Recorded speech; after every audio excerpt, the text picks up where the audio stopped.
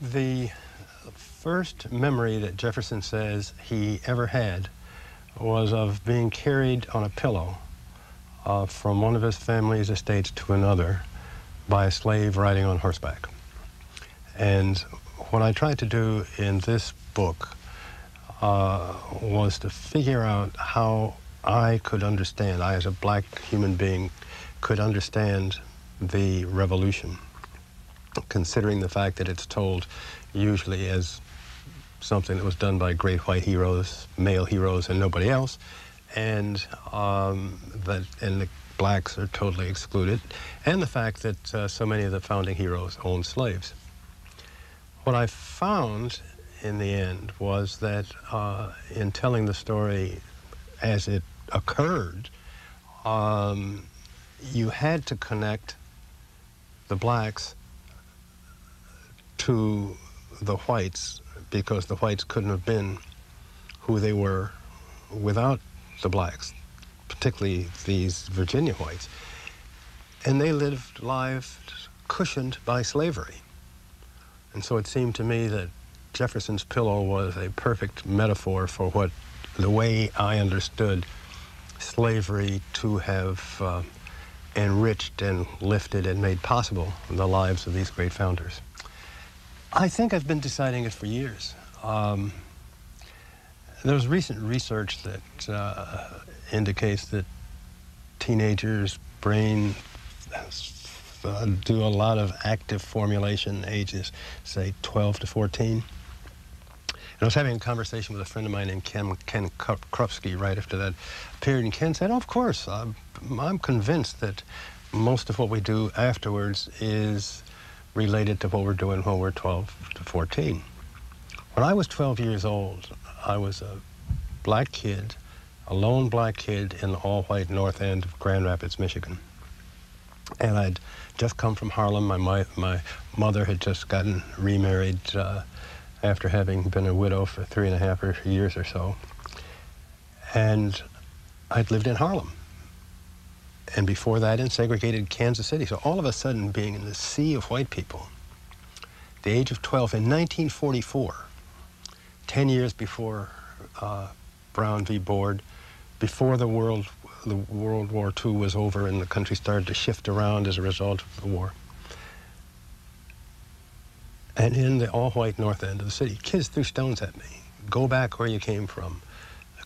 Yelled nigger at me. Nobody would talk to me. They'd spit on my bike seat at school. And soon that stopped. I made some friends, and things were pretty good. But that was a very traumatic period. And being an adolescent, a black adolescent in an all-white setting is also extraordinarily difficult. So I think part of me always has wanted to say, ask the question, is this nation really mine? Can I really have an emotional ownership with it, comparable to the kind of emotional ownership that a white kid whose family just got here, say, in 1900, seems to have. And that was the genesis. Also, there's a story that I tell in the book. Back in about 1965, when my daughter Amy, who is now quite a distinguished lobbyist for the interest of poor children here in Washington, D.C., was about 5 or so, her mother and I took her to Mount Vernon on a tour.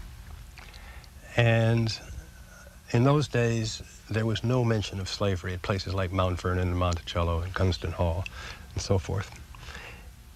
But we ultimately came to a building called the Quarters. And Amy said, well, what are the quarters? And I said, well, it's the slave quarters. It's where the slaves lived. And there followed one of these moments of chance, utter silence, in which this child's piercing voice broke through and said, George Washington owned slaves? Well, what's so great about him then? So all of these things kind of combined to propel me toward this book. Kansas City, Missouri. After my father died when I was 8, we moved from Kansas City to New York, to Harlem, where we lived for 3.5 years, and then my mother married my stepfather, who was a physician in Grand Rapids, Michigan, and she's lived in the same house since we moved in 1944. She still lives there. She's 94 years old. Crispus Attucks Elementary School in segregated Kansas City.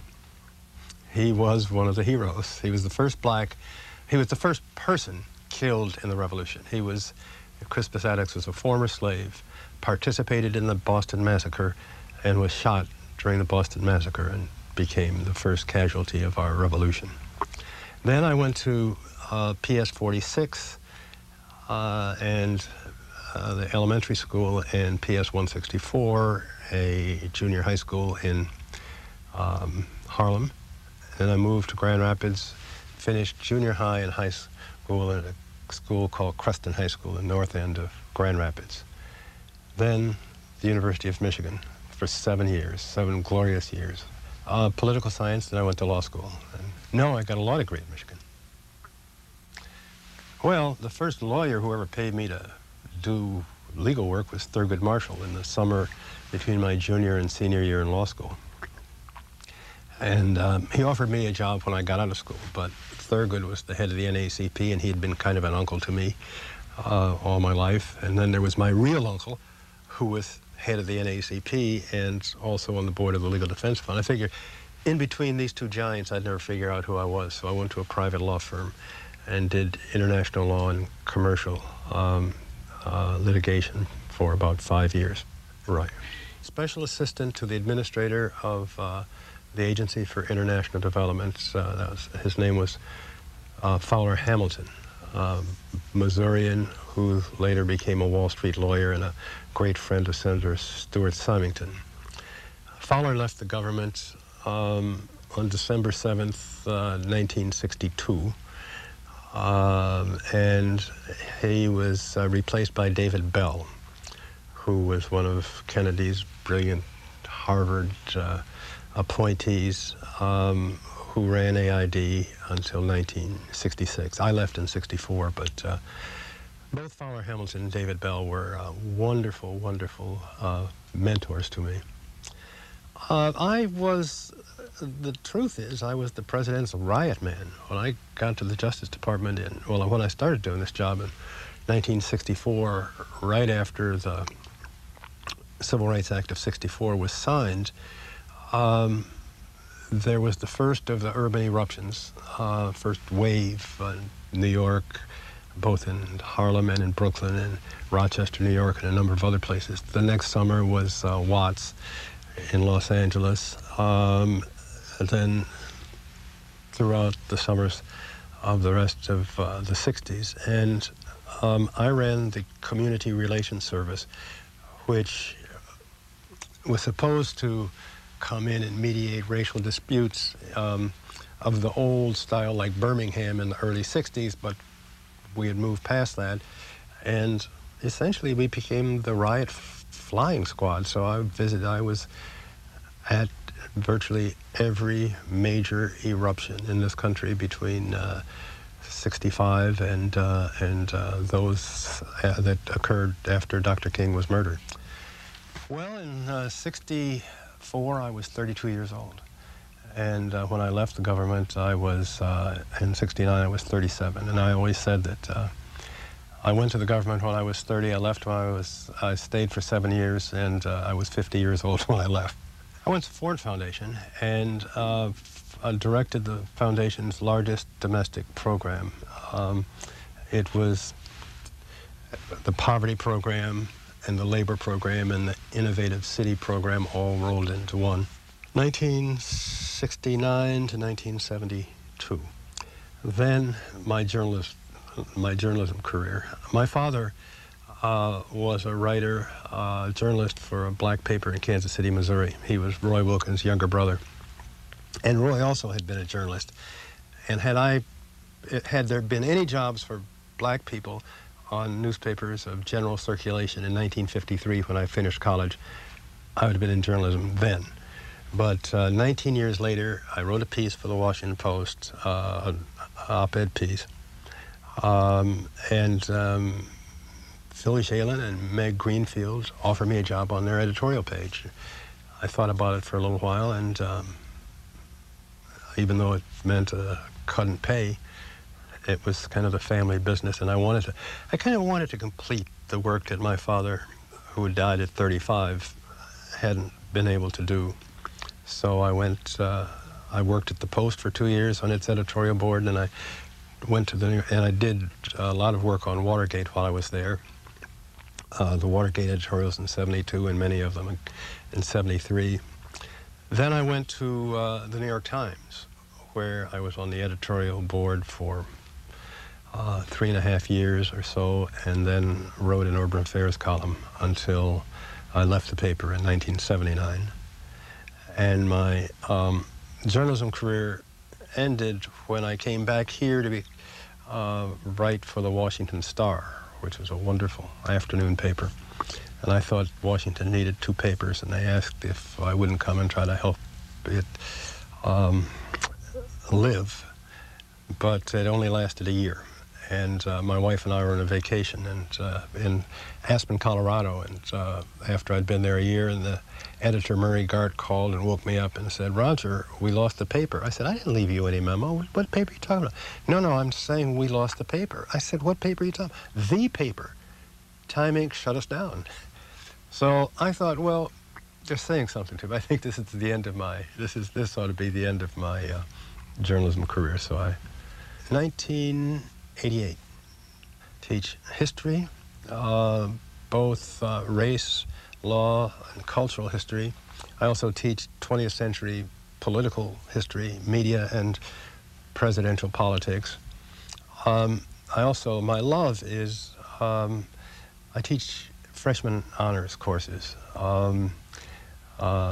where you're just getting young people to think about values and think about life from reading and discussing great books. I think Mason, being a fellow who looked through time, would say that's a good outcome. I would have hoped that this would have happened to these people, that they could have gotten free and taken advantage of the country as white people have done. Because I was looking at the Revolution and the founding for the things that affect us today. Both the negative and the positive. The acquisitiveness, the materialism, the freedoms, the structured government, the idealism, the racism.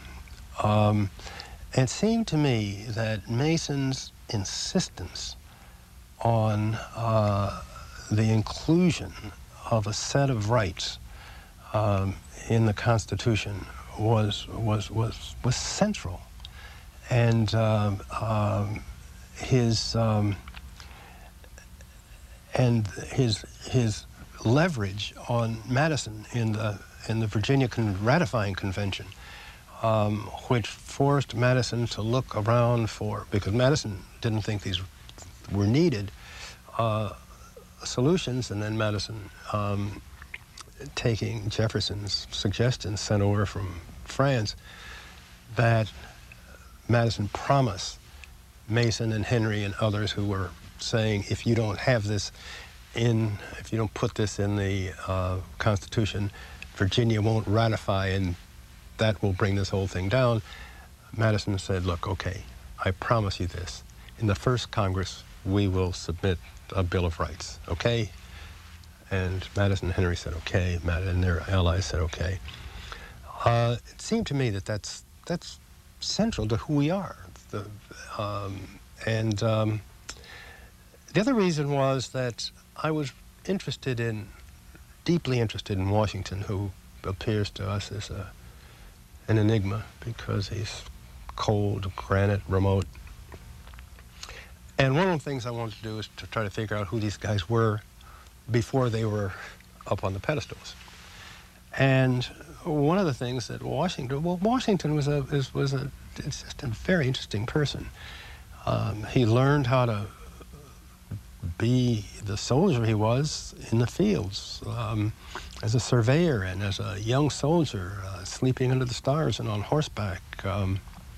He didn't go to college. He didn't go to William and Mary or to Jefferson. And Madison went to the College of New Jersey, which is now Princeton. And Mason was self-taught, but he was taught in his uncle's law library, which was probably the most extensive private law library in Virginia at the time. Washington was not the first and not the second son. These are important things. And he wasn't even, he was the third son, and not even by the first wife, but by the second wife. So he was not a favored child at all, and he looked up to his brother Lawrence, who was a friend of the famous Fairfax family, and they had grand balls and cotillions, and that's what young Washington aspired to: wealth, and to be a dandy, and to be a fancy guy at the balls. And he started getting rich right fast as he could, acquiring land. And he acquired a wife who was a widow and was the wealthiest widow in Virginia. Acquiring more land. And so he was well on his way to just being kind of a very wealthy fellow who had no other concerns. But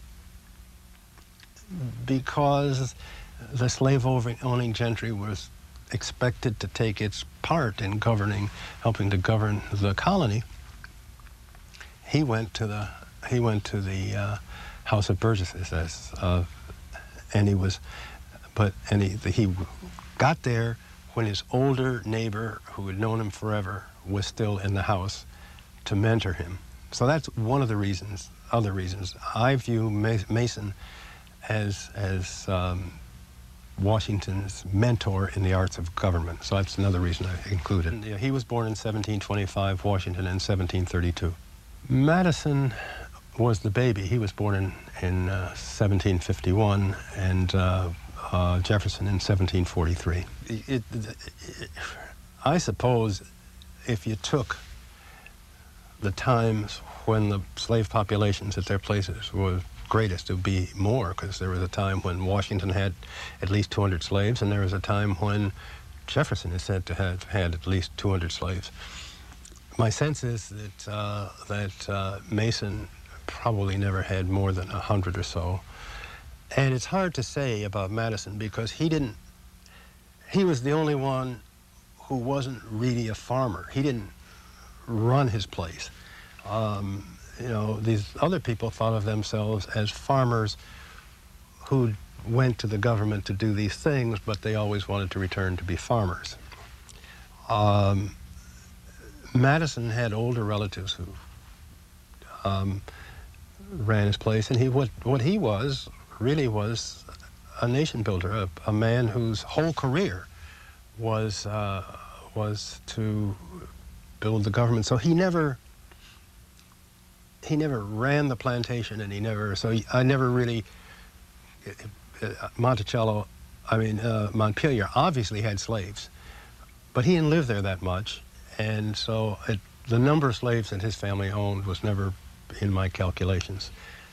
Well, the short answer was that the African National Congress wanted a non-activist host, and they selected, for Mandela's trip, and they selected Harry Belafonte. This was 1990. I had been very active in the anti-apartheid movement, one of the leaders of the Free South Africa movement. And Harry knew me from the civil rights movement. And he heard me at a meeting one day when people were discussing the Mandela trip. And there were all kinds of people there. He's got to come to my city. You've got to come to my city. And they drove me nuts. And I just said, look, you guys are wrong. This man is over 70 years old. He's got a job, and his job is not to be our trophy. His job is to raise awareness of the struggle for South Africa freedom, to raise the profile of the African National Congress, and to raise money. And our job is to help him do those things, and we would hope to deliver him to the airplane when he leaves in better health than he was when he came here. And that means that we don't wear him out and that we take good care of him. Well, I just thought I was speaking good sense. I left the meeting, and I was called back a couple of hours later, said, Harry, he's looking for you desperately. And I got back, and Harry said, I want you to coordinate the trip. And he persuaded me to do it. I learned that the force of discipline and character can be far larger than eloquence, than the flashy yearning for fame that we see in so many contemporary politicians, the glibness. This man was received with such love in this country. I think we'll never see in our lifetimes anything like it. From Boston through the East Coast, through the Midwest, the West Coast, it was all the same. It can be epitomized this way. Coming in from John F. Kennedy Airport, I looked up. There was a phalanx of policemen who were supposed to be protecting him, and instead of protecting him by looking outward, they were looking at him in the car. And some of these big, tough, hard New York policemen, who can be pretty racist when let loose, some of them, they're almost all crying. Mandela, and everybody from President George H.W. Bush to the lowliest street person wanted to see him and touch the hem. Mandela understood this. He knew this, but he knew he had a job to do. And he knew that his job was not to come and get everybody to shower him with love and kisses and cheers. He knew that his job was to do what I said, to gather support for. And that's what he got up every morning and did. And he knew, however big the American publicity machine was making him, he knew that his cause was bigger than he was, so that he maintained a real discipline inside this huge persona. And he kept his eye on his cause and used himself as a tool in service for that cause. And it was Mandela and watching Mandela that made me understand Washington. I finally said, that's exactly what happened during the revolution, because the army was the revolution. Without Washington, there wouldn't have been any army, because it would have melted away. If he had said, well, fellas, you fellas stay here at Morristown or at Valley Forge, I'm going home, just for a week or so, no army.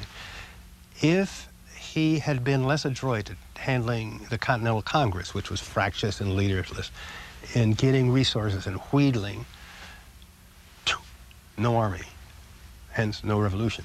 Just keeping that army together for those 6 long years from Cambridge in 1775 to Yorktown in 1781 was one of the greatest feats. You know, he didn't win many battles, but he kept it alive long enough for the French finally to come and be of critical assistance.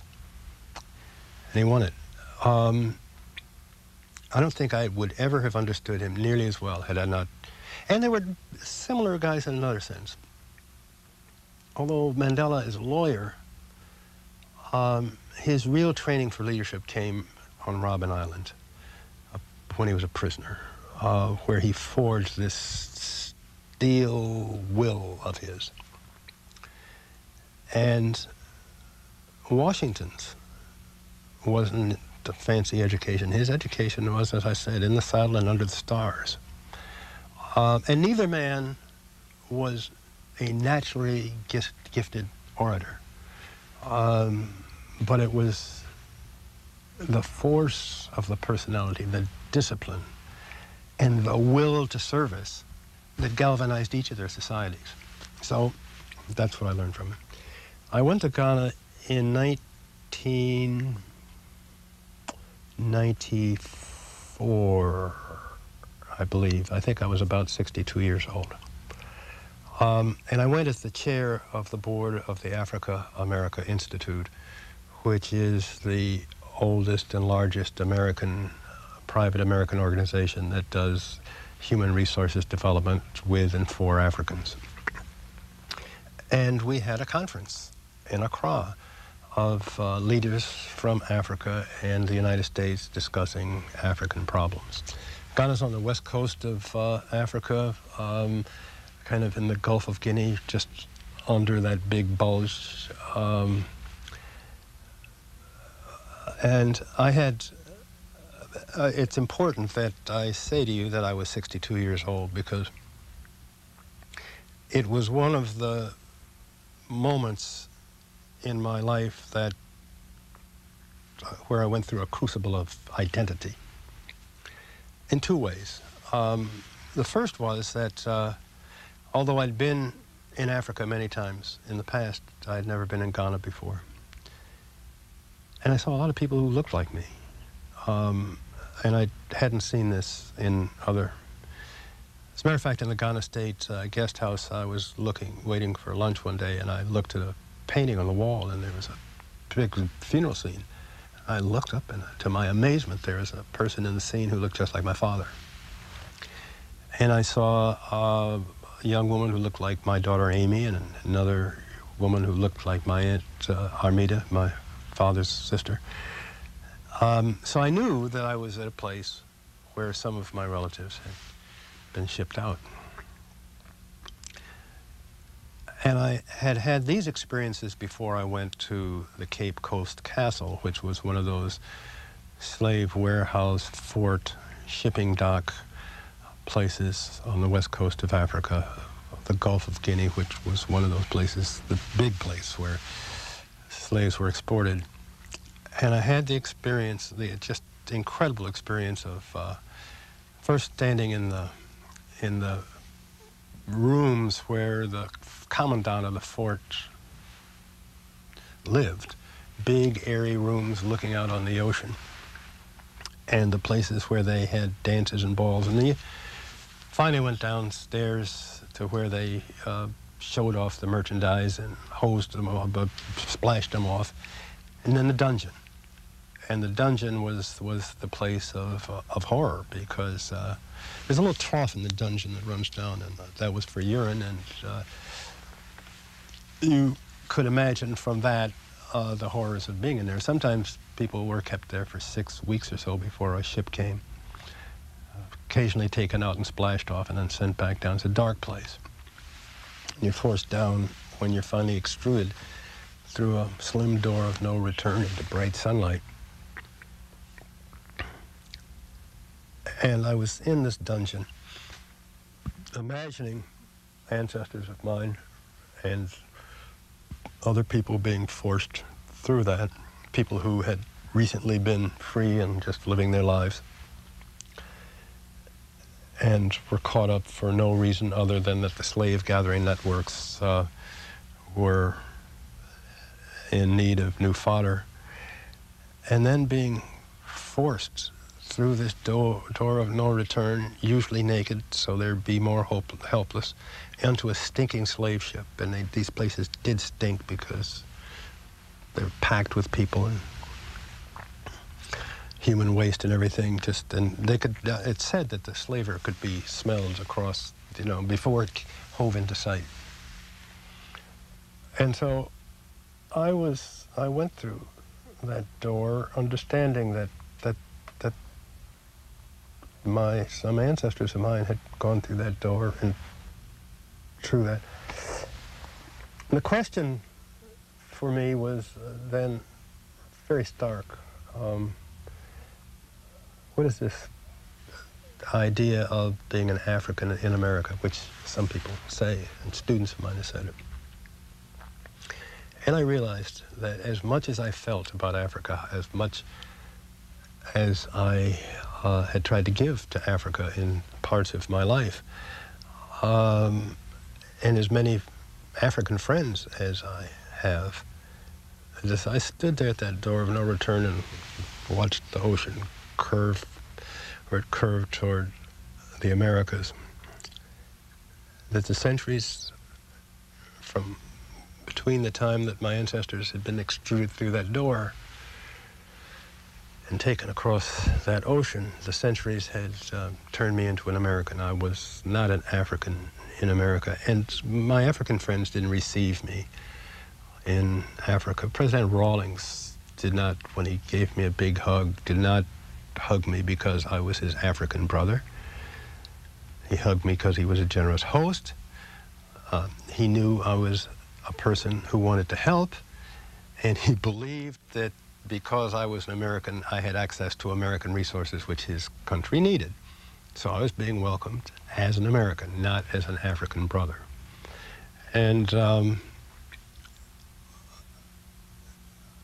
I had vaguely had worked that out in my head, but never with both the intellectual and the emotional power that hit me while I was in Accra at that moment. Well, yeah, I do. I think one of the advantages of writing the book when I did, and as I say in there, I am now writing, as I now write, I'm a few months older than Washington was when he died. And therefore, I'm writing not only with the weight of injustice and anger and youthful hope and idealism in me, but the weight of human experience. And the knowledge that people don't come in neat packages and that all of us bear, as Philip Roth might say, the human stain. And I've lived in Washington long enough to see very flawed great men. And I'm also old enough to bear the weight on my own soul of my own flaws, so that I could look at these men and see them shaped by their culture as they were, a culture which, for them to be who they were, required slaves, a culture which taught them from childhood that this was their entitlement, that this is how their life was to be, just as our culture gives us certain ideas that we have to grow up with and sometimes shape us all our lives. So yeah, I see them as flawed men, men who in some parts of themselves knew that it was wrong to own other human beings, but could not bring themselves to live slaveless lives, but who nevertheless overcame those shortcomings to do great things. Because it seems to me that this country, up to now, has been a wonder for human beings, including most of us, a number of us who were born black or Native American or long-term Hispanic citizens of this country. All of us have suffered, none more surely than Native Americans, but surely blacks in quite a hideous way. But our opportunity to participate as citizens and to change the place makes it an extraordinary place, and it was these founders and their colleagues who left the foundations that made these things possible. Washington, in the summer before he died, revised his will. He had come to the conclusion, Lafayette, his dearly beloved sort of son,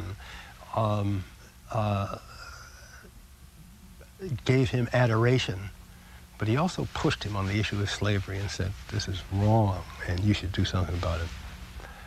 Washington had no children, Washington and Martha, but he didn't own all the slaves. Many of the slaves at Mount Vernon were her slaves, and he couldn't do anything about them. They'd come to her when her first husband had died. But he wrote a will that freed his slaves after her death. And he always said near the end of his life, early on he had been a just ordinary, pretty tough slave owner. Near the end, he wouldn't sell any slaves anymore. And he surely wouldn't sell any down to places like the West Indies, where it was really a bad thing to do.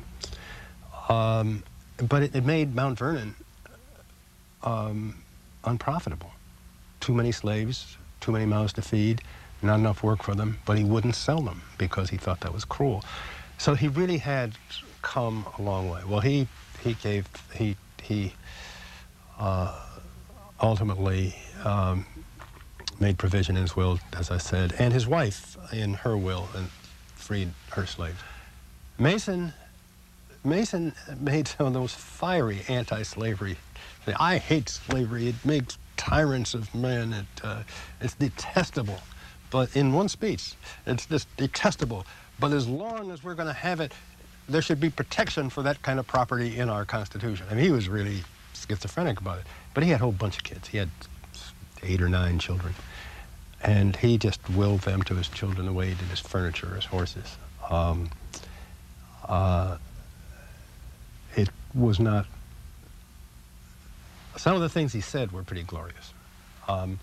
He didn't want to sign the Constitution because it extended the slave trade for 21 years. He made the most thunderous anti-slavery statement at the Constitutional Convention, as the punishments of a nation can't be rectified in the hereafter. They must be in this, and they will cause an inevitable chain of calamities, which, of course, that's exactly what happened. Madison, I think, probably was one of these people who was the most enlightened from the beginning, and clearly enlightened. He had a slave called Billy, named Billy, who he took to Philadelphia with him. And Billy, Pennsylvania was a free state, and Billy wanted his freedom, and Madison freed him, and he wrote his father, I can't see denying Billy or any of these people the liberties that we have just fought to gain for ourselves. He was always a milder and a more decent guy, but as I said, his personal life didn't depend on this interaction with slaves. But at the end, when he was back in Montpelier, and he was very old, he just hated slavery, but he dithered. He didn't, even when his young friend Edward Cole suggested to him that he do something, he didn't, and at the end he tried, he thought about it, but he realized that if he got rid of his slaves, it would have left his widow bankrupt. So he did it away, and his slaves passed on to his wife. Well, Coles was a wonderful fellow. He was young, the next generation. He had been a secretary to both Jefferson and Madison, and he pled with each one of these men in their elderly years to free their slaves, make a statement, do something to end this. What you say will make a great difference. And Jefferson, in his usual way, yeah, it's the next generation, we've done our part, so it's for you guys. So Cole said, okay, I'm going to free my slaves. Oh, no, Edward, don't do that, for goodness sakes, because if you free your slaves in Virginia, that's going to make problems in Virginia.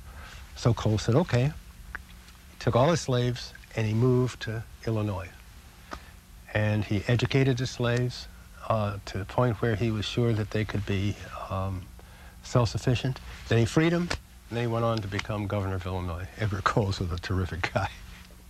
Well, Jefferson, really, I have more trouble with Jefferson than any of these people. And it's not the Sally Hemings problem, although it is that Jefferson was essentially a devious, he was brilliant, no question about that, and he really loved liberty, but he was devious, and he was self-indulgent. Here, the country, he asked, here's old Washington. He's done everything the country has asked him to do, including inventing the presidency. So he wants to go home at the end of the first term. He says, I've done everything, please, I need to go home. Jefferson says, wait, Jefferson and others, you have to take a second term. You really have to take a second term. The nation needs you. You're the unifying force. The country will hang on you. So he says, okay, I'll stay. A few months later, Jefferson says, I'm going home. I'm resigning as Secretary of State. I'm going home. I don't need to, unlike you, I can only consult my own conscience. And I want to go home and enjoy my home. That was really, and at the same time, he is doing politics. He's now beginning to be the father of the first political party, and it's the anti-federalist, anti-Washington party, and he's encouraging others, and sometimes through others, taking shots at Washington. And when he goes away, he really takes shots at the old soldier. And the old soldier was old, and he was not doing terribly well in the presidency at the end. So that's a kind of self-indulgence. And he also, you know, he loved his wine and his French furniture and his French stuff and his gadgets and all of this stuff. And he was a smart guy, and he loved all these things, and he loved to find life. He had the money to pay for it. And so he got deep in debt. He would sell slaves in order to pay off his debts, but he just got deeper and deeper in debt. So that in the end, even if he had the inclination to save his slaves or do something good with them, he couldn't, because he was so indebted. So except for people named Hemmings, largely, his slaves went to the winds. Second, I've also edited a book with former Senator Fred Harris, but this is my second book. A Man's Life, which was published when I was about 50, which tried to tell what it felt like to be raised as a black person, but in a very integrated world, and to try to negotiate that world both as an adolescent and then as a young person in Washington at the time of the Civil Rights Movement, when opportunities for black people, young black people like me who were well educated before the movement started, abounded, but when resistance to authority, even the authority of the Kennedy and Johnson administrations, that is to push them farther, these were the tensions. Are you going to push, are you going to use your position of power and privilege to feather your own nest and to get ahead and to be a very successful person, wealthy, or are you going to use it to champion the causes of the poorest people? Well, I think I pretty much came down on the side of trying to champion the cause of the poorest people. But that is not to say that the siren songs of seduction that corporate America can give you didn't tempt me, and they didn't really cause a very searing psychic time for me. So all of that I try to tell in the first book. We had to read them with a grain of salt. Black people were really written out of history, and blacks were there every step of the way. The country would have been a far poorer country at the time of the Revolution had it not been for the blacks. It had been smaller population by 20%. It would have been a lot less wealthy. Much of the financing of the Revolution rested on the produce of slave labor. Then, of course, slaves were in every battle from Lexington, Concord, all the way to Yorktown. And as I say, none of these four founders would have had the time to think, to reason, to do politics, to communicate, to write their great treatises without lives that were cushioned by slavery, in which they had the leisure to do these things. Well, once you start looking at it that way and you understand the dynamics of their daily lives and that this was the way it was, and then you go back and read these other guys, well, you know that you're only getting half the story. And part of the reason I wrote the book was to correct that. Now, then when you get to Jefferson and Sally Hemings, it is just disgraceful. I do not know, I can't tell you as we sit here definitively that Jefferson was the father of Sally Hemings' children. The DNA evidence suggests that it was some Jefferson, some male Jefferson, then alive. It could have been his brother, it could have been his uncle. The most likely person was Thomas Jefferson himself, because even Dumas Malone, who wouldn't countenance this idea, did note that Jefferson was present around Sally Hemings 9 months before she gave birth to each of the children. So the DNA evidence plus that, plus the evidence of testimony from Madison Hemings, one of Sally's children, that his mother told him that Jefferson was their father, makes a pretty strong case. Well, these historians just wouldn't, they just couldn't believe it. They wouldn't do it. So they took this silly story that it was one of Jefferson's nephews, Samuel or Peter Carr. Well, that's just not credible if you put it together with the fact that Jefferson was around 9 months before each of these kids was born, because you'd say, well, these fellows only went to see Sally when Uncle was there? I mean, that doesn't make any sense. No, it does. I admired American Sphinx very much, and I read it with great admiration as I was working on this book. And I have founding brothers at home, and fully intend to read it. And I also want to go back and read Adams' book before I read McCullough's book, because I think probably Ellis is probably the best Adams biographer there is, although I certainly like David very much. But I think the Ellis business is not about history, it's about Joe Ellis. I think it's a horrible tragedy, because here is a man of great intellectual and artistic gifts, and he puts them together in his scholarship, and in his writing is just wonderful. And he has ascended the peak of his profession. His writing, just leave alone his teaching. My editor on this book was one of his students, and I haven't talked to her about this, but she reveres him as a teacher. But his writing has enriched everybody who cares about understanding how our country started. So this strange, driving personal need of his to get something more from the world than he's earned is just a terrible personal tragedy. It makes me unspeakably sad. And I've never met him. I've just admired his work so. You read and you weigh and you look at other materials. And usually it's not a question of trust. I don't believe people sit down to write lying books. But we all see the world through our own lens.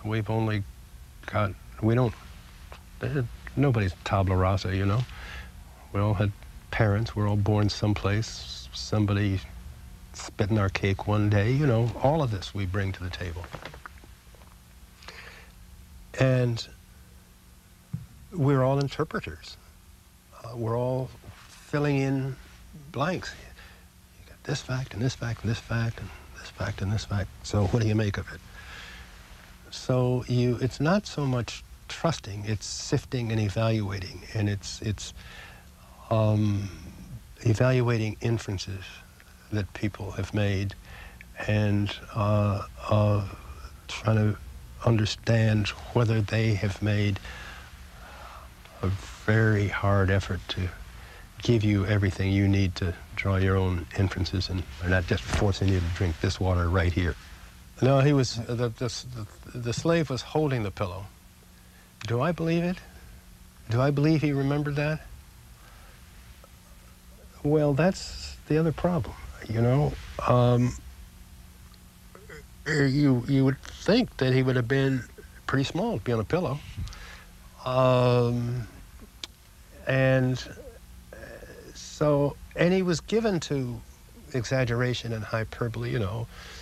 The tree of liberty needs to be nourished by blood every generation or so. I mean, it's, you know, the guy said some wild things. So,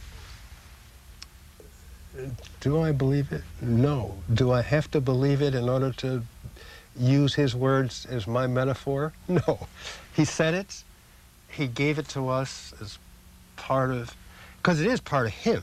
Whether it was true or not, there is something that made him decide to tell us that this was his earliest memory. Now that's real. That decision that Thomas Jefferson made, that's real.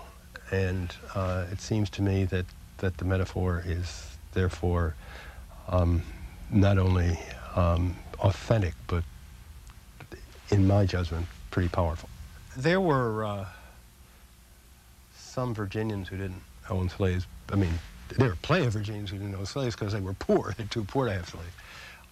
There were a few other Virginians who didn't. There was one Virginian who used, about 1787, used Mason's words in the introduction to the Virginia Declaration of Rights, saying, I believe that all men are by nature free and equal, and therefore I don't believe in slavery, and I am hereby manumitting my slaves. He gave up, I don't know, 12, 16 slaves. But Massachusetts society, and I don't say that, I'm not denigrating Adams' character at all. Adams was an enormous human being with great integrity. But Massachusetts did not depend for its economy on an industry that needed slaves. Virginia existed on tobacco. That was its economy, and you couldn't, well, they figured out back in the 17th century that you couldn't do tobacco without slaves. Now, that may have been a wrong judgment. Maybe they could have done tobacco without slaves, but that's not the culture that these men inherited. That was in place. They were born in it as babies. They learned it. Whereas Adams, they were just farmers who farmed their own small farms, and they were farms that families could farm themselves. They were far more, in that sense, self-sufficient, and I guess that's why Yankees were flinty and Virginians were Cavaliers. Thanks, Brian.